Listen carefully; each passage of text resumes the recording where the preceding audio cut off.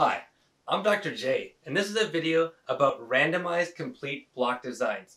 In a previous video, and there'll be a link up here, we talked about a completely randomized design, and so this video introduces the idea of blocking. As usual, down below there's a PDF version of these slides. Alright, so in our previous video, we discussed an experiment where somebody was studying the strength of joints using different strength of joints in wood using different kinds of wood glue. And so in that experiment we had two different kinds of glue. We had Gorilla and Type-On, and we had 8 pieces of wood lying around, and the individual cut those 8 pieces and then randomly assigned which glue was on each piece of wood, and then did an experiment. And that was a completely randomized design. Alright, so now what we're going to think about is imagine that that set of 8 pieces of wood was actually 2 different types. Suppose that we had 4 that were maple and 4 that were spruce.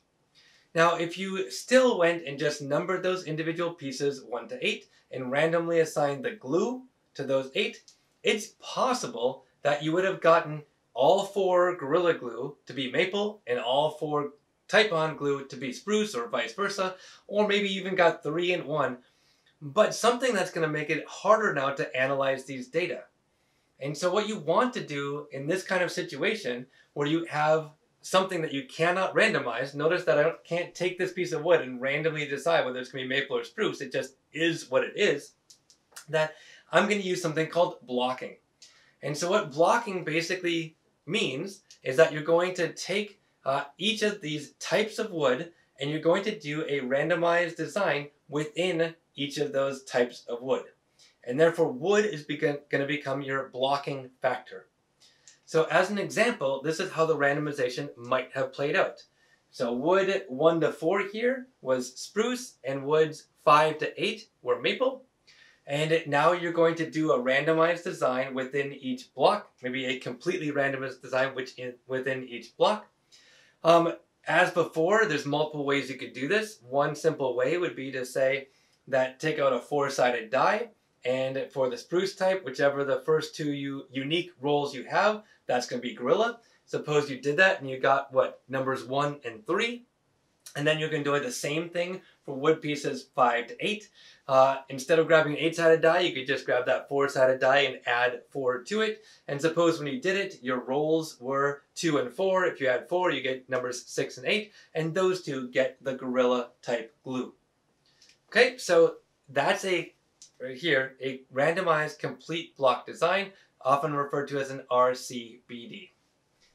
Okay, and so just as a reminder, the idea here is you're taking the type of wood and using it as a blocking factor so that you can ensure that you have the same number of observations of the treatment in each of those blocks. Okay, doesn't have to be exactly the same number, but you want to make sure that it's represented in both of the types of blocks, in this case, both types of wood. Alright, so now we have this notion that we talked about, that we've used, this idea of complete. And if all treatment combinations exist, then we call the design complete. And if there are some treatment levels that are missing, then we call it incomplete. So in this case, we have every combination of spruce and Gorilla, every combination of wood type and glue is represented in this experiment, and so it would be a complete experiment. If one of those was missing, it would now become an incomplete experiment, or incomplete design. Alright, so this is how we looked at the data before, but now I've just indicated with that same data the different types of wood, both by color and symbol. This is probably not the best way to compare these two if you're really interested in the effect of glue. Right? The type of wood is just sort of a nuisance factor that you're blocking and controlling for. So we might want to switch around the way that we are plotting this and instead put the type of wood on the x-axis and have the glue types as the symbols and color. Now you can clearly see by looking vertically that it seems like Type-On is better for spruce and it's also better for maple. Alright, now we want to go forward and we want to make a model for these data. In the last video, we used a shortened version of this model where we didn't have the wood type. So now we are introducing this type of wood. So we have now three variables. We have a response variable PW, that's the pounds needed to break the piece of wood W. We have TW, which is an indicator that the glue was type bond. And we have MW, which is an indicator that the wood was maple. And if we have a main effects model, then we have this model right here where we have the weight needed are independent, normally distributed. There's a mean that depends on both whether the glue is type bond and whether the wood is maple.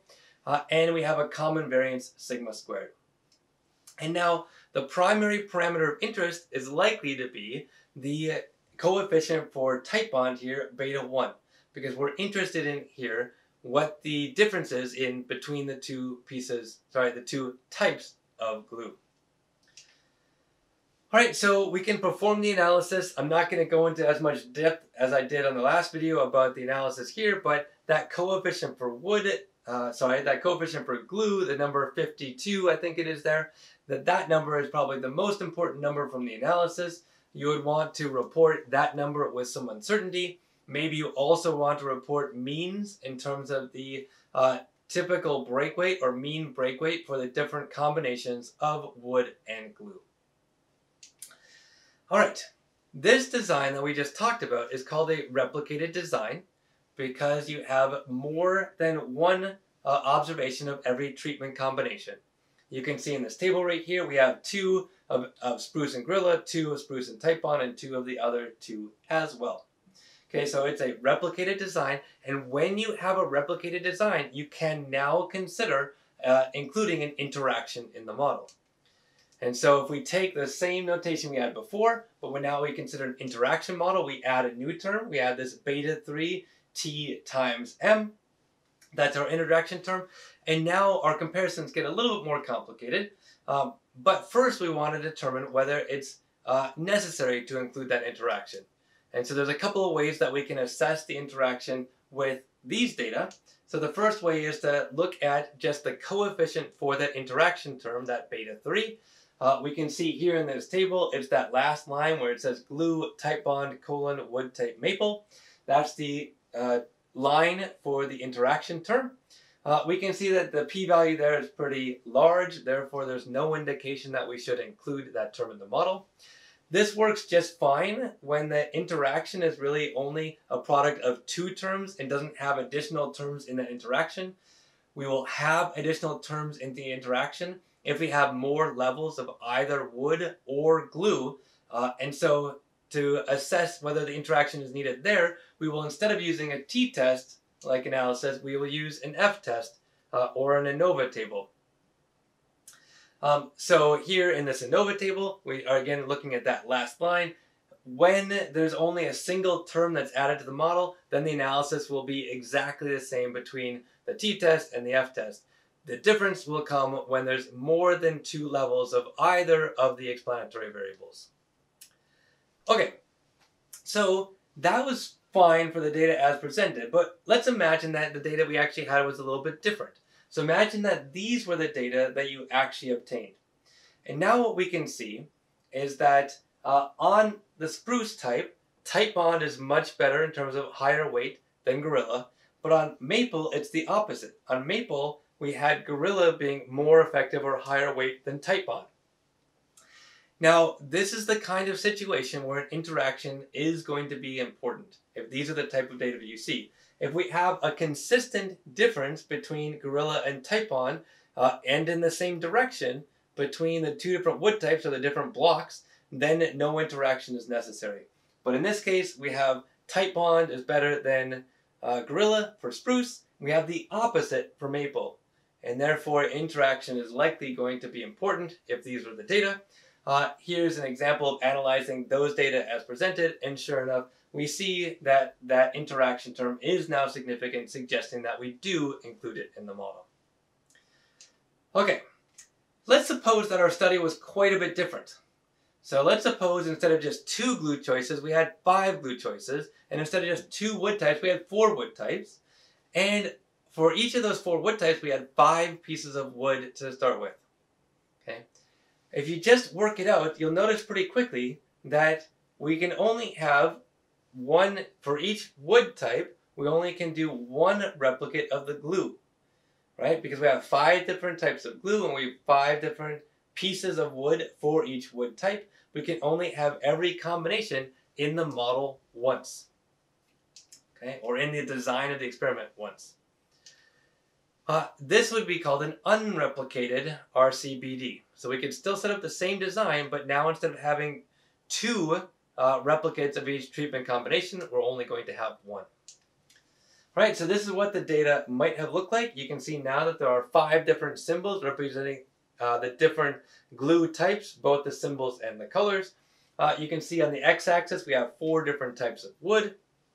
And now, you'll see in a second, but we have no ability to assess an interaction. And so we can do a main effects model, so we just have glue and wood type in the model. We can take a look at what the results are for that model. But if we try to include the interaction, then we'll see some sort of weird results. And so primarily what I want to get across here is if this happens to you, right, you'll know why. And so the first thing we see in this ANOVA table, number 1, is we get a warning. It says an essentially perfect fit. And you also see in this ANOVA table that the residuals line has 0 degrees of freedom. So 0 degrees of freedom, remember that degrees of freedom is n minus the number of parameters, number of betas in the model. Okay, those betas determine the mean. And so apparently we have just as many betas as we have observations.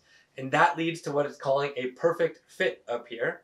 And so we have no observations left to estimate the variance, to estimate the sigma squared. Okay, so that's one way that you might recognize that the design is unreplicated if you didn't notice before. If you try to do the summary table, you see essentially a whole bunch of garbage, right? All those NAs just mean that it's not available and that it cannot be, the value cannot be found. And that's again due to this perfect fit. And so the bottom line here is if you have an unreplicated design that has 2 or more factors, you'll never be able to estimate that highest order interaction in the model. So just something to be aware of. And if that interaction is of importance to you, perhaps it's part of a scientific question, then you want to make sure to have a replicated experiment. Alright, so over the last 2 videos, we talked about 2 different designs. We talked about a completely randomized design, or CRD, and we talked about a randomized complete block design, RCBD. Now, there's many other types of designs out there. This is just sort of an intro to get you into thinking about how the experiment that you can run are designed. We also talked about some features of these designs, or some ways that these could deviate from those designs. We talked about having an unbalanced experiment where we have a different number of replicates, an incomplete design where some treatment combinations are missing, and an unreplicated design where we only have 1 of every treatment combination that's in the experiment. In our next video, we'll move on to talking about 2-way ANOVA models. Hope to catch you there.